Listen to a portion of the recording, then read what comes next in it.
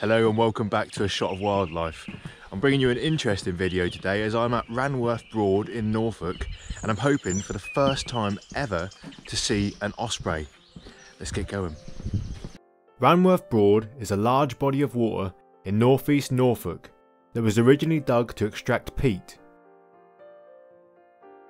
It's managed by Norfolk Wildlife Trust, but as I was there early in the morning, their visitor centre hadn't opened yet.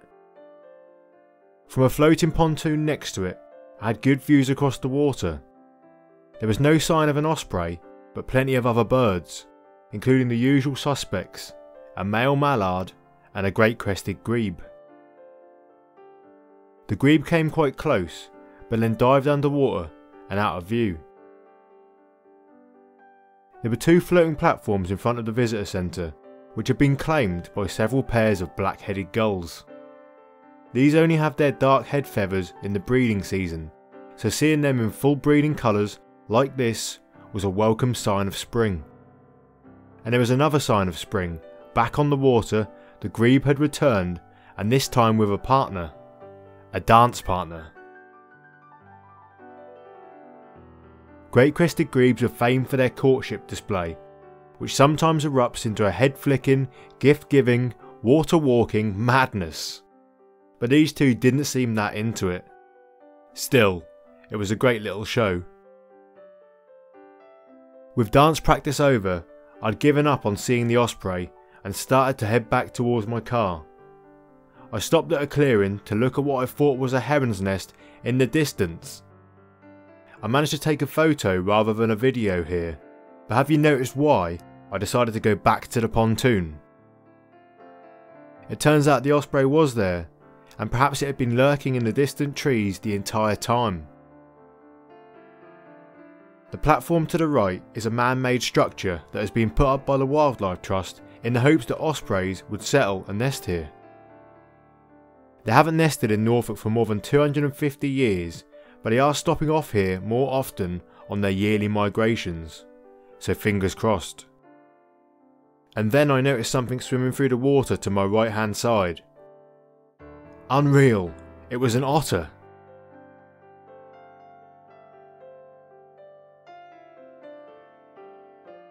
There are plenty of fish in the Broads, so it's no surprise that two apex fish predators are here, but I never thought I'd see them both at the same time. The otter only came above the surface twice. It looked like it was hunting, but soon swam round a corner and out of sight.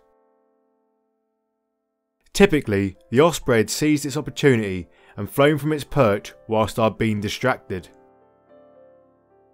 At the time, I thought this could have been it flying across the reeds, but seeing it on a big screen, I can now say for certain that this is actually a marsh harrier passing by. And with its grey tail, I can even tell you that this one is a male. And as if all this action wasn't enough, I then noticed another exciting bird perched in the top branches of a nearby tree. Can you guess what it is? A great spotted woodpecker. You can just about make out the red patch at the back of this bird's head, meaning it is a male. I don't know if it's because I've spent more time outside recently, but I seem to see great spotted woodpeckers quite often now. Not that I'm complaining, I still love spotting them. And that was a mad 5 minutes. The osprey, an otter, the woodpecker and a kingfisher flew past. Now I'm going to walk, there's a little hide just down the boardwalk here. I'm going to stop into the little hide, hopefully get a better look at a kingfisher, but if not, it's already been well worth coming here. I couldn't help but having one last look for the osprey before I moved on, and it was back.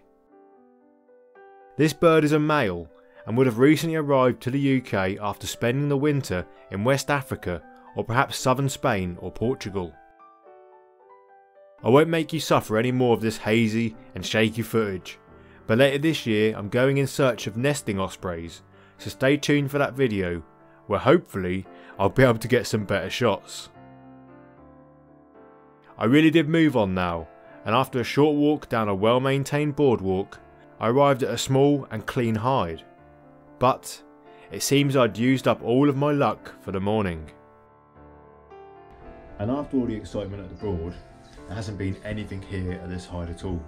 So that's where this video comes to an end, and that is the reality of watching wildlife. Sometimes you see lots of things in 5 minutes, and other times you spend 3 hours and see nothing at all. If you enjoyed this video and you want to see more British wildlife, then click on this video on the screen now. Thanks for watching, and I'll see you next time. And after all the excitement at the last... Oh. And after all the excitement... Start again.